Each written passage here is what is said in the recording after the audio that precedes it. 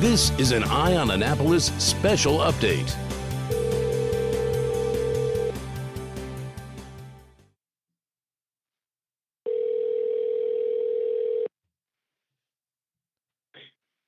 Hello? Dr. Kalyanaraman. Hey, John, how are you? I'm good. How are you? I'm doing well. It took me a few more minutes. I was just trying to get to a landline for a better connection. So Not a problem. And I don't know why my phone didn't ring, but it did. But I want to thank you for taking some time. And if you can get about 10 minutes of your time, we'll go on this. And I'm going to try not to duplicate anything that was covered in the town hall. Joining us on the phone is Dr. Nilesh Kalyanaraman. How are you today? That's a stupid question. Let's not. But I'll tell you, we spoke the day prior to Governor Hogan's press conference announcing all the different actions that the state is taking as we work our way through this COVID-19 virus. And you are the point guy here in Anne Arundel County, and we all should know the basics. But I wanted to sort of follow up on our conversation since we're kind of in this new normal for now kind of phase. And there are a lot of questions. But right now, and for clarity's sake, it's about 1 p.m. on Saturday the 14th. What's the status here in Anne Arundel County? What are the numbers of people that have been diagnosed with the COVID-19? Mm-hmm. Where do we stand? Yeah, at this time we have 2 people who are diagnosed in Anne Arundel County. We strongly suspect that there are more. We know that. We don't, and we know that because there's community spread, meaning that we have cases in Maryland where people got it from going about their daily activities, and so that's how we are responding to this, not as isolated cases, but as it's out there in the community right now at a lower level, but it's growing, and that's why we're taking these steps. Well, I tell you, I know in the town hall, we talked about the testing kits and how to get tested and everything else. And it's not a secret that there's a shortage of testing kits nationwide. It is getting a little bit better. But I mean, how serious? I mean, you mentioned people that are undiagnosed going around. I mean, how serious of a threat is that to people in their daily lives? So that's a problem, and that's why we say that when you have any symptoms, whether it's the symptoms of COVID-19 or cough, sore throat, shortness of breath, or fever, stay home. Most of us push through, or maybe it's not that bad, and we say, whatever, we'll go about our daily business. But it's really important right now that you stay home or stay where you are and stay away from others so that it doesn't spread if you have symptoms. That's the key action that all of us can take. And again, I guess the best advice, and we spoke about this last week when we spoke, but if you feel you have some of the symptoms, the best thing is to call either the health department or your doctor for further advice. Don't be lopping into the emergency room or, I want to see the doctor now type thing. Correct. And there's really 2 reasons for that. If your symptoms are mild and you're able to manage them at home, the 2 reasons are, 1, there isn't enough tests, and so we're really having to prioritize those who are in the hospital or those who are or more sick. And second, if you really aren't, if you have mild symptoms, going around and walking around, going to the doctor's office, you risk spreading it, and there really isn't that much for you to get other than the knowledge of whether it's COVID-19 or not. There's not much more that can actually be done at that point. So that's why we're recommending people stay where they are and call first before going somewhere if they can. Right. And what typically is the criteria needed to get tested? I know at one point it was like, okay, you had to travel to China and, and you had to be rubbing up against a person that had the COVID-19. So what is the criteria now to test it? And I mean, does the county have any plans for like maybe I know they've done it for the flu shots, but these drive-through testing centers? So right now the criteria where we are is that if you have symptoms, any of the 4 symptoms I mentioned, then you're eligible to be tested. Once we have more tests, and we really don't know when it's going to happen, we're hopeful that it's sometime in the coming week, maybe 2 weeks, but that really depends on the federal supply. But there's a question of, if you have symptoms, those are the criteria for testing. But when we have limited tests, we have to reserve them for those more sick. So when we have more tests, we can test more and more people who have symptoms. Okay, and in the town hall, you had mentioned too at what point that, as this virus does grow, I think you had mentioned 50 to 80% of the population, could reasonably be suffering from this in various forms, from something very minor and mild that you just sit at home for a week and deal with it, to obviously hospitalization and breathing issues. But, so we moved beyond where testing doesn't make all that much more sense. Is that sort of what I'm getting? Sort of and sort of not. So I just want to say about the 50 to 80.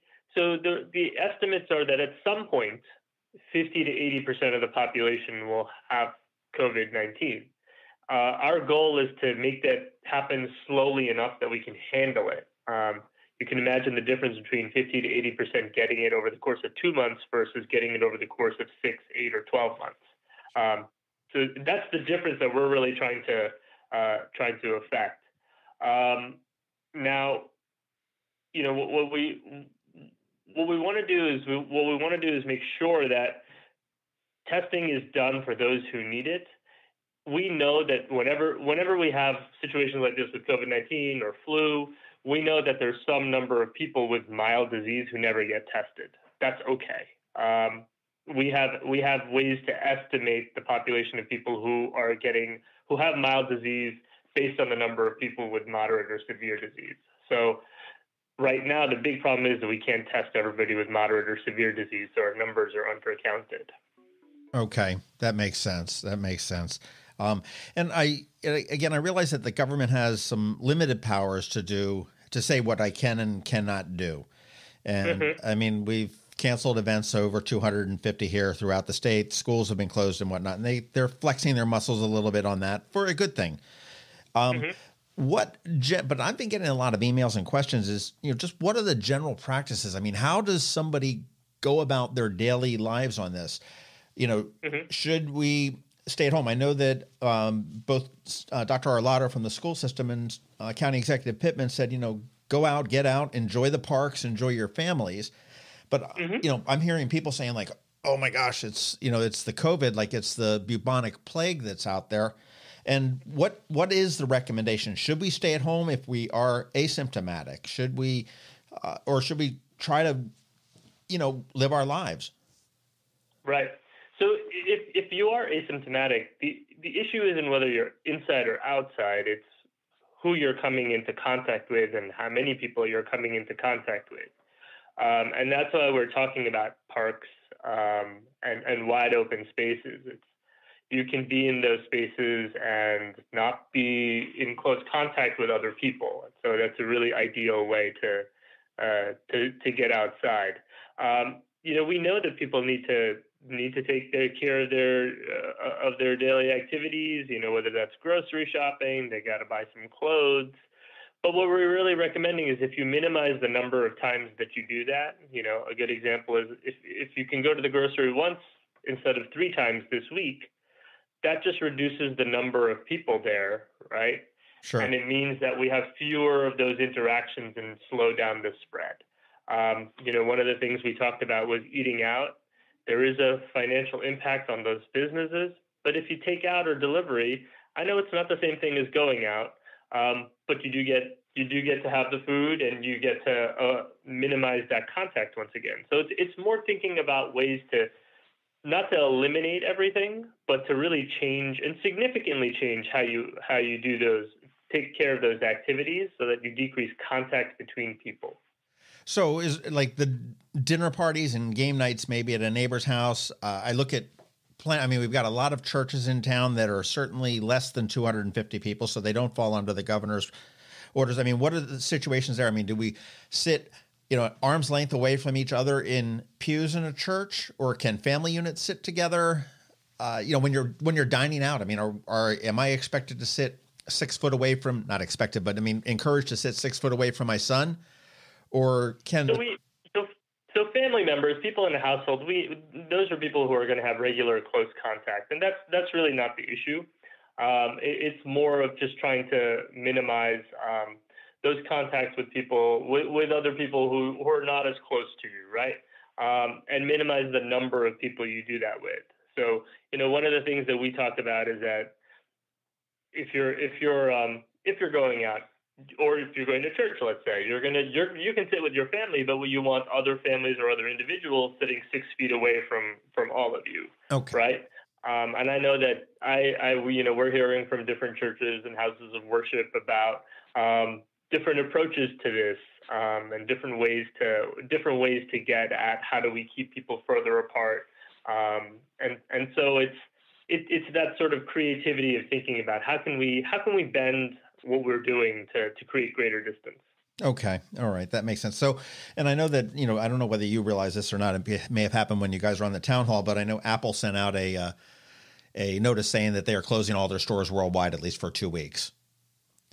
Which is, I did not hear that. Which is kind of interesting. It's kind of a, sort of a good social statement from a behemoth.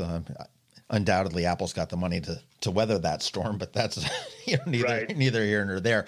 But that brings up something important that the county executive did talk about, is that for larger businesses who have the ability to take some of these actions, that we encourage them to do it, precisely to give space to the smaller businesses that don't have that flexibility, and who don't have as much discretion.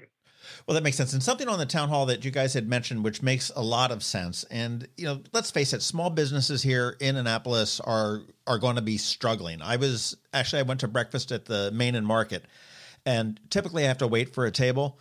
And it was a ghost town this morning. And the servers were all talking about this and everything else. So, get in there and buy a gift card and, and use it later. If you're feeling sick, maybe have somebody go out and get you a gift card and bring it back, just to continue to help our small businesses, because these are our neighbors and these are the people that really need the help as well.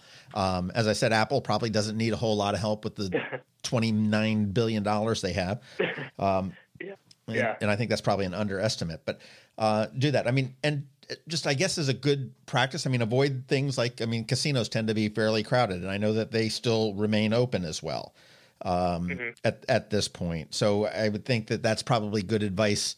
And I know you don't want to get into a position of saying, yes, don't go someplace or any place, but, places with large crowds would be good advice just to sort of avoid that, right? Yeah, no, I am in a place to say that, that's part of what we need to do. Each of us individually is try to avoid those spaces. And the more of us that do that, the slower the spread. Right. And as we go sort of wind down here, I know that so many events have been canceled, and people are now looking into April to cancel events and so on and so forth.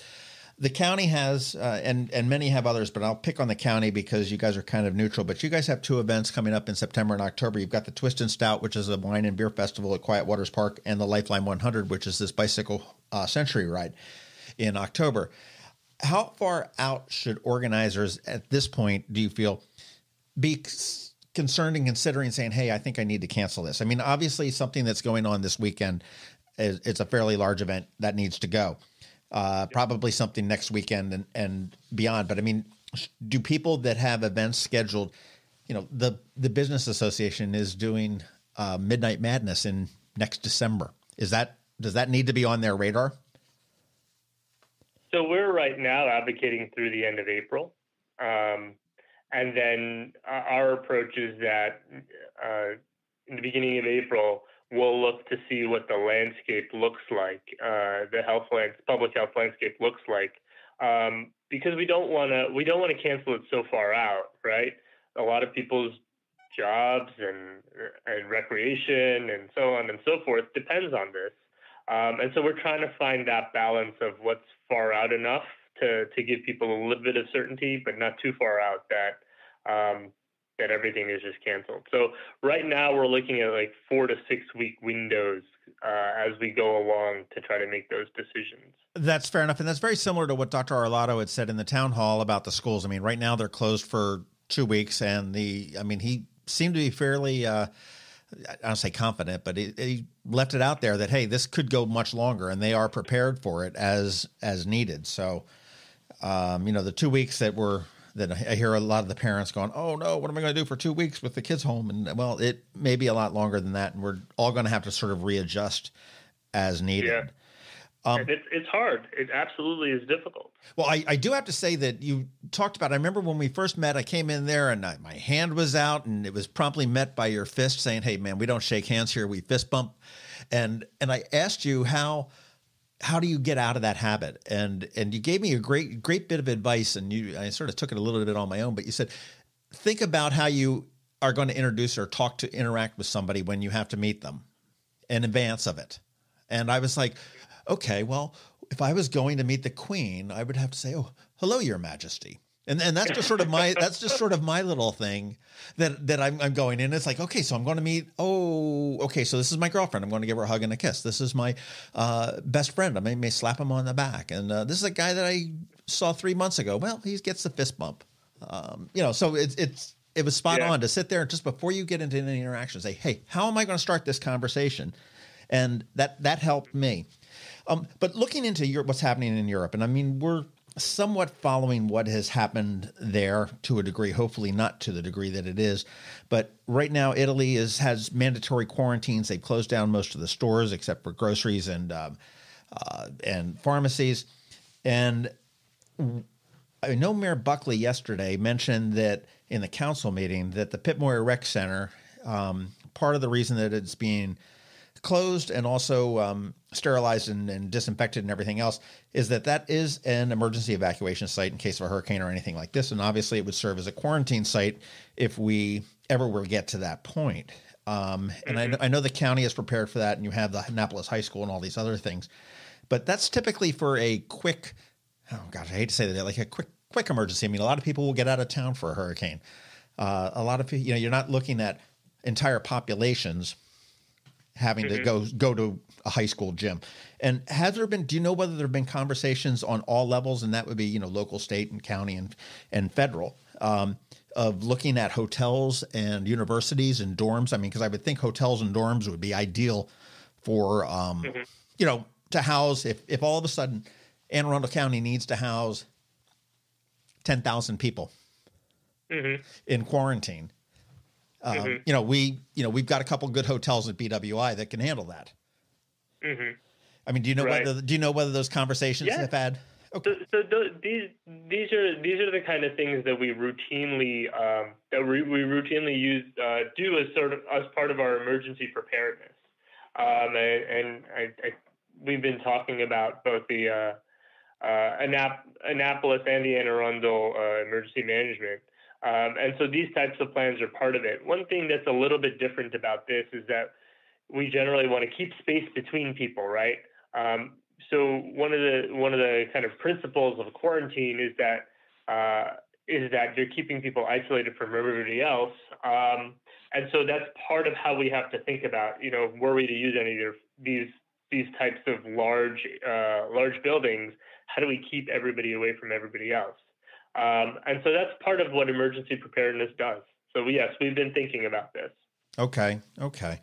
And again, we've talked that this may be going on for 12 months or longer. And I mean, you have sort of said, hey, it's much easier to deal with the population of Maryland, 80% of the population dealing with this over a year as opposed to a month, health wise. But so if this is going to be here for a while, or as it appears to be, walk us through what is the virus? I mean, if you have the virus, I mean, how are you feeling? I mean, I know the flu, I mean, it comes on like a train, it hits you and you have no energy and the whole 9 yards. I mean, what does it feel like? What are the symptoms and, your home treatments for it if you're able to be treated at home? Yeah. So the virus is actually in the family of coronaviruses, which cause a lot of the colds that we see. This is a particularly dangerous type. And the symptoms of the COVID-19 are cough, sore throat, fever, or shortness of breath. And so as long as your symptoms are mild and you're able to care for yourself, over-the-counter medications like cough medications, Tylenol or ibuprofen or Aleve or stuff like that works and you're able to do what you need to do to take care of yourself, that's fine. It's really when you're not able to manage, when your fevers are going on for 48 to 72 hours, or particularly when you have shortness of breath, is when you really need to think about seeking medical attention. There are no vaccines at this time. There's no treatment at this time. There is work being done on a medication to see if it's going to be effective in treating this, but it's not really available at this time because we don't know if it works or not. So that's really the state. You know, this is kind of a supercharged cold/flu that's really dangerous, and so it's a lot of the same kind of things that you do that you've been doing that'll help with the symptoms for this as well. Okay, all right, fantastic. Well. On the phone with us is Dr. Nilesh Kalyanaraman. He is the Anne Arundel County Health Officer, and you guys have established a warm line, and that is 410-222-7256, and that hours are 7:30 a.m. to 10:30 p.m. Monday through Friday, and then 10 a.m. to 4 p.m. on Saturday and Sunday. So people can call there with questions, right? Absolutely. I am actually sitting just a few feet down the hall from them right now, and they're taking calls as we speak. Fantastic. Well, I am not going to ask you to prognosticate as we wrap up and give us a look into the future because that's not fair to you. But any final words or sage advice or tips for Anne Arundelians to keep them safe? How to move on? Yeah. So, you know, the big things that we talk about is staying home when you're sick or staying where you are, washing your hands with soap and water, and using soap and water as much as possible, and reserving the hand sanitizer for situations where there is no soap and water available, covering your cough and sneeze. And I think the biggest one is remembering that these changes we're talking about, social distancing, they're hard, but they're necessary, and they're the actions that each of us can take to help decrease the spread of this disease. Fantastic. Well, I'll tell you again, the best place to keep up-to-date advice right from the horse's mouth is aahealth.org, which is the Anne Arundel County Health Department's website, or you can go to the state's website, which is health.md.gov. And again, the warm line for the Anne Arundel County Health Department is 410-222-7256. And again, I want to thank Dr. Nilesh Kalyanaraman here for contacting us right off of the town hall just to give us a little bit more of an update. I will let you get back to the busy work of trying to figure out what the hell we're going to do with this thing. Good talking to you, John. Thank you. Thanks. This has been an update from Eye on Annapolis. Please visit us at eyeonannapolis.net. Follow us on Twitter at Eye on Annapolis. And be sure to subscribe to our daily news brief podcast, which is delivered every Monday through Friday to your phone or device at 7 a.m.